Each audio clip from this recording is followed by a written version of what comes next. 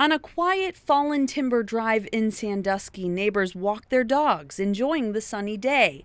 But there's an underlying sad vibe this Sunday after tragedy at this home. Initially, the call was of a physical domestic taking place, and unfortunately, when officers arrived, they found a female deceased and then a male that was deceased also. The bodies of 36-year-old Raphael Greaves and 31-year-old Angela Tierney both found shortly after 1 a.m. It was Tierney who called 911, according to police, asking for help. Sandusky police tell me it is unclear right now what the relationship was between these two people, but neighbors tell me Tierney was at the home often. There was a lot of police, everything was taped off, a lot of EMS, so real scary. Described as a family-friendly neighborhood, one parent says it's difficult to deal with a situation like this, especially with children around. They don't know.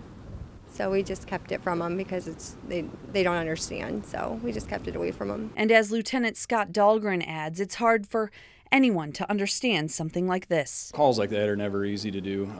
It's rough on officers, and then it's also rough on the families that are affected by this. It's a full circle, unfortunately. A tragedy through and through. In Sandusky, Allison Brown, Fox 8 News.